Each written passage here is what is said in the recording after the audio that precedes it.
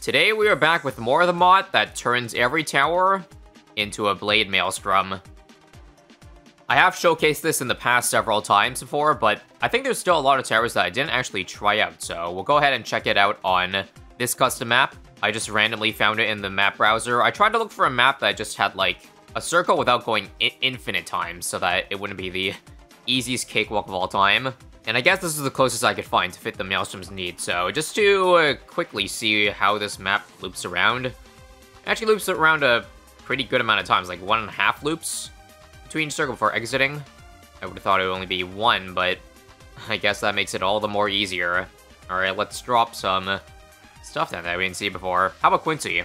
I mean, the result should be as you expect. He shoots arrows in a Maelstrom formation. So if it hasn't been noted before, not every single tower inherits this Maelstrom ability. Obviously stuff that doesn't have projectiles, like for example Ice Tower, there is no ability whatsoever. There's also some that do have projectiles, but for some reason don't work. Like for example the Monkey Ace. I guess that has something to do with it being a flying tower and the pad not actually being the tower itself. But let me just show you the same applies with the Mortar, same applies with the Spike Factory, and same applies to the Heli Pilot and the Beast Handler, just to get that out of the way first. And now let's see some more epic Maelstrom action. In fact, whoa, if I combo with Quincy's ability, well, obviously, the sprite also changes, which is cool. How about submarines? I'm curious to see how seeking projectiles will work with this mod. I'll do a Barb Darts for more pierce. It kind of goes without saying that you want towers that have a very strong base projectile, so that because, like, the Maelstrom shoots the same number of projectiles every single time, so increasing attack speed will do nothing. But take a look at that. Barb Darts, OP with the Seeking. There is some merit to going Twin Guns, though, and that is to unlock Airburst, because I'm pretty sure every single dart now will Airburst. Watch this. Sheesh. As you would expect, the balloons don't stand a chance against this incredibly overpowered mod. And that is also why we have double HP mobs enabled, so that we actually have a bit more of a challenge for the balloons, although still, double HP ain't gonna be much against that. Unfortunately, that's the best you can do with the map editor at the moment, just without being able to customize the percentages. Let me test the ballistic missile. I don't think it shoots at the ballistic, no. So, similar to, I guess, other mods that of this caliber, like the custom projectiles, it only applies to the I guess the main projectile. So with Quincy, I don't think there'll be any explosions, just his arrows. That is all. I think I've seen enough of the ballistic, so let's switch it out for, well, how about another water tower? Talking about the boat.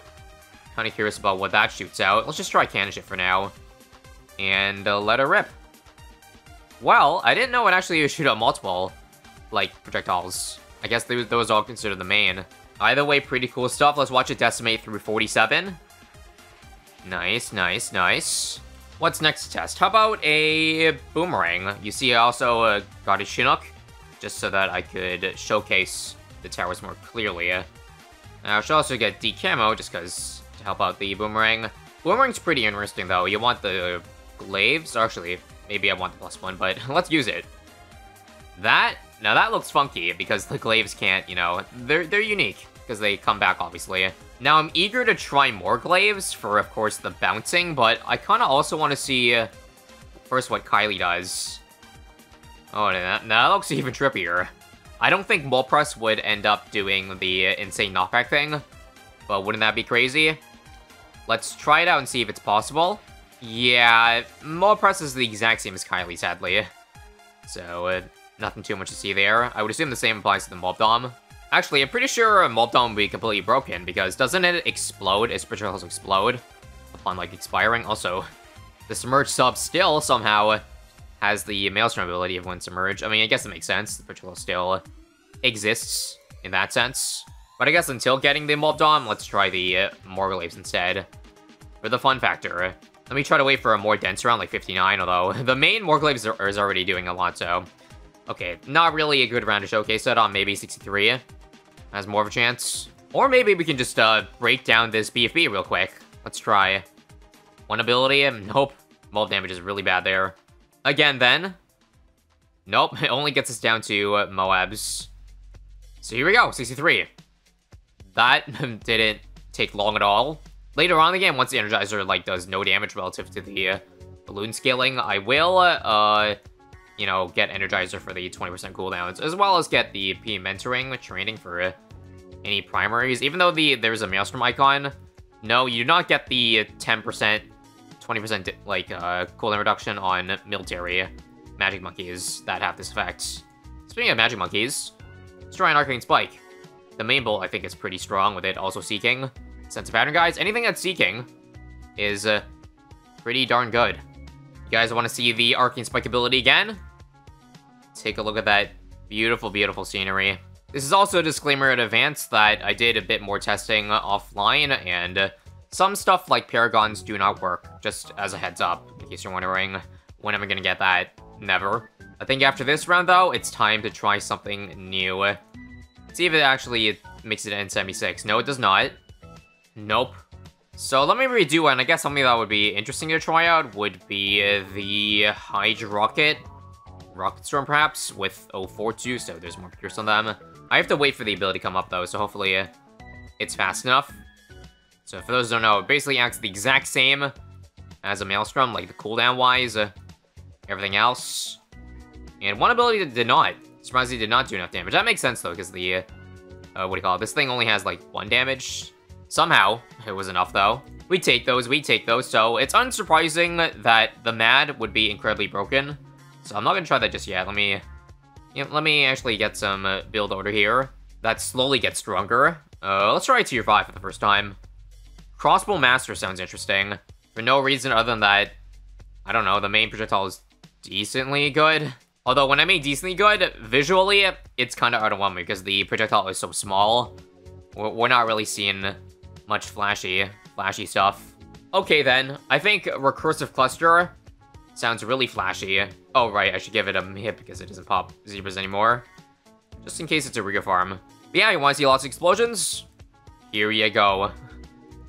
Here you go, everybody. And even with the walls on the track too, being the trees, you can see them explode before they hit the edge of the map, thus creating, again, another visually stunning ability. And again, it's also really strong.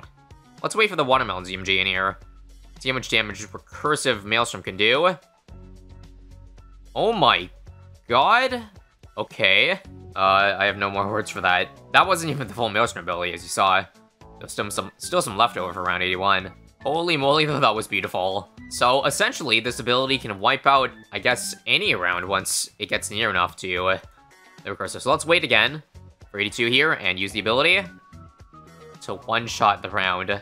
Everything except for that one balloon that was on the left side. That is disgusting. Now, could you imagine the Bomb Blitz? That gets extra damage.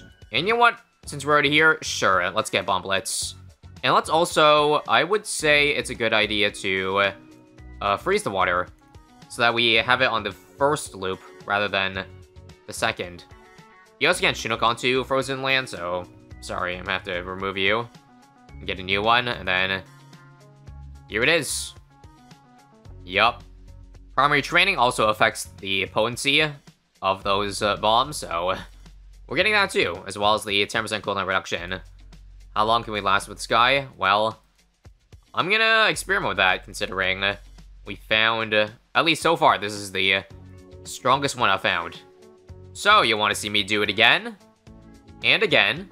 And again. Keep in mind this is double HP Moabs. And one more time.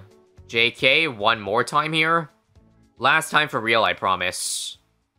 98. Please ignore the lost lives. Okay, one last try for round 100, just to see if we can one-shot the bat, possibly. Nah, I did about 20,000 damage. Pretty good, though, all things considered. One more time. I think we'll need 3 abilities to kill this. And 3 it is. Actually, I lied. 4 abilities. Alright. Now it's time to try what I was wanting to try. The Mob Domination. 205 for the stronger. Now, who's ready to see explosions everywhere? I sure am. Actually, not quite, not quite. I apologize, everybody, for I am a stupid. The explosion attack is on the press, not the main projectile. Let's shift our attention toward, I guess, Quincy again. Level 20 Quincy. How strong is he? Well, without any buffs, it's pretty weak. I got a Mob Elim now. I'm curious to see how good this thing is. I feel like it should be good, considering, I mean, it did do 200k in one ability. That's not bad. Yeah, each Molt Missile does 100 damage, so it should add up. However, I guess it's still outscaled by the double HP. Bomb Blitz being better than it. Time for the big boys to shine, I guess. So, I guess the only correct stepping stone to go after the Elim would be the MAD. It does over 5 times more damage than, well, the Mobile Limb, so it should wipe the floor, right? Well, to everything against Rems, obviously. So, I guess that's where I'll try to use Quincy to save me. Come on. This mad ability is not up yet. I guess seeing this, it's probably a good idea to go for a tower that would complement me in, like, dealing with the ceramics. I did say earlier that ice towers don't work, per se, but if you upgrade to, say, bottom path tier 3, take a look at that, there's now an ability. So that sounds like a decent combo, right? You use the mad ability here to destroy the mob layer, and then you icicle to freeze all the cerams.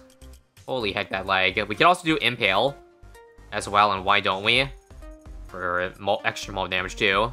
Yeah, as if the ability to freeze glimpse wasn't good enough. It does a lot of damage too, like 200k in that one ability there. It must be my eyes to see for me, but why does it feel like the mad ability isn't much stronger than the impale? Like, let me use impale here, and I'll do like 200k damage in one ability. Well, close to. And then I'll use the Maelstrom Mad, and that also does 200k. Look. Isn't that interesting?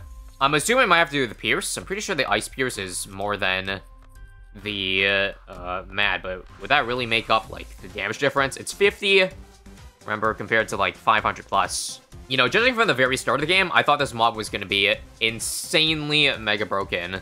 But I guess it was insanely mega broken in the early game, but now that we reach, like, even early free play here, they're not quite wiping the floor as I expected. So I guess with that said, it's time to move on to bigger and better things, right? Also, before that, I will just go over some other upgrades I tested that don't have a Maelstrom.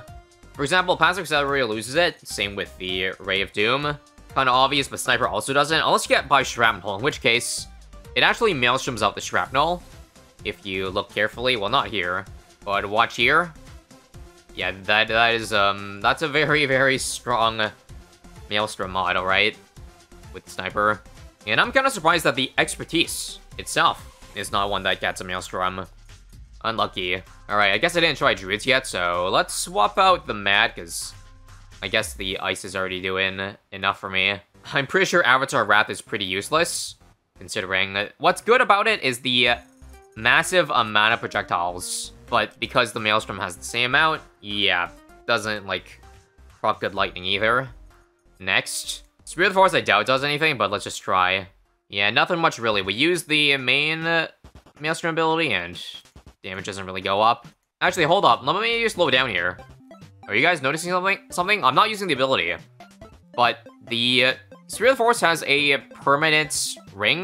Can we actually double up on that with a Maelstrom? Let me just see if I can see that. Yeah, I think I do see double the amount of projectiles. It is pretty weak, obviously, because the thing only does a little bit of damage. But still, that's interesting, and I guess a cherry on top to make up for how weak it is. Alright, let's just Vine Explosion then. Next, let's just start off with Ball Lightning. Hold up. What is going on? That is satisfying to look at. And somehow I thought it would be similar to other towers and just, like, use a Thorn Attack. But no, it also Maelstroms out the Ball Lightning. Holy crap. Even the tier 4 does insane damage. Probably because, like, every Ball Lightning has a Maelstrom. So could you imagine what Superstorm would do? Well, let's get that in a biddy. For now, watch the insane Jade Lightning proc. Now that is nutty. Forget the Bomb Blitz. This, I think, is the most OP, considering, you know, usually how bad the Ball Lightning is. Now this is just next level. Like, you know things are really broken when the game lags heavily upon using it. Again, one more time. Is it time we try Superstorm? Well, I guess I could just sell the Impale, so that I can fully showcase this thing, because this thing also knocks back Bloon, so it already does the Impale's job. Who's ready? Let's actually wait for a 119 to start to showcase it. Actually, this is probably not a good idea, because you can't blow back a bad, but I guess we'll see how much damage it does. In 3, 2, and 1. Let us see what the Superstorm has. Covers the entire map in tornadoes and ball lightning. Obviously, didn't do a lot of damage because it's not meant for bad damage. But even then, no, it's actually, it only took 2 abilities. 1 ability, actually, no, 1. Right, again, the lightning. The more bads are on screen, the more damage it actually ends up doing. And then 1 more ability here to end it all off. Sheesh. Ladies and gents, I think we have officially beaten Bloons TD6. Where else do we go from here? Other than, I guess, making the Superstorm stronger? Sure, we could do that. Interesting enough, I bought the Super Brittle, and there is now a Maelstrom ability. What does it do? It does the Ice Shard. I wonder if that shard actually increases, like, the damage of the Bloons. I guess one way to try that would be Dart Monkey, and then ability.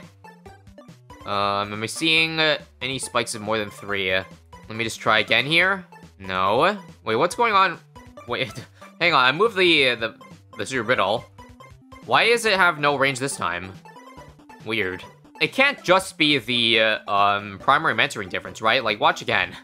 Look how much extra range the mentoring gives us if that's the case. No, I don't believe it. I'm losing a lot of money doing this, but it's for science, yeah. That's a strange interaction. That is besides the point, though. It does not look like the shards will increase the damage, so that's unfortunate. I would have loved the global range Super Brittle. It actually takes quite a while to beat these rounds with the Superstorm because we keep blowing it back, so everything ends up leaving the circle after 1 ability. I actually still think Bomb Blitz, like, steals the show in terms of doing, like, nutty damage.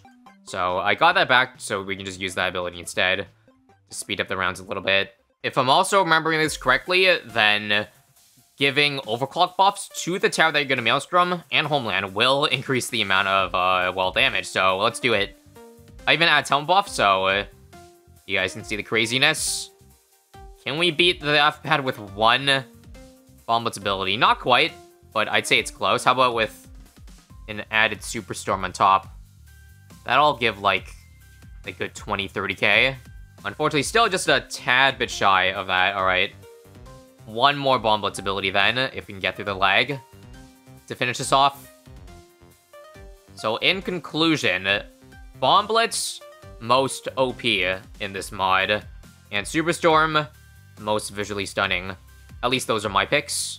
And now 1 final test, if we can keep up the lag, that is. We have 10x Ultra Boost and most, if not all, buffs already on the bomb. Fine, since I'm already here, 1 last P-Brew buff. But that is all. Now we shall see the Bomb Blitz at peak buff. Peak Maelstrom, and it died. I'm gonna blame that on us not using the Superstorm ability. Let's skip to, like, I don't know, a random round, like 169. Or rather, I guess 170. Yeah, that's more like it. Much more like it. We use the Superstorm while that's on cooldown. And then use Bomb Blitz between them to do some good damage. If I'm noticing one thing, it is definitely that the Superstorm is really, really strong because the projectile moves so slowly, the cooldown is already, like, off over halfway by the time it disappears, so there's, like, pretty much no time for the Bloons to exit the map. This is indeed the goated Maelstrom duo. The game's lagging so much that I'm not even, like, gonna use Homeland, because I guess we're probably gonna beat anyways, seeing how disgusting this is. So, that does it. Thank you all for watching. If you guys missed when I covered this mod initially several years ago, then click here and here to watch those. And see you all next time.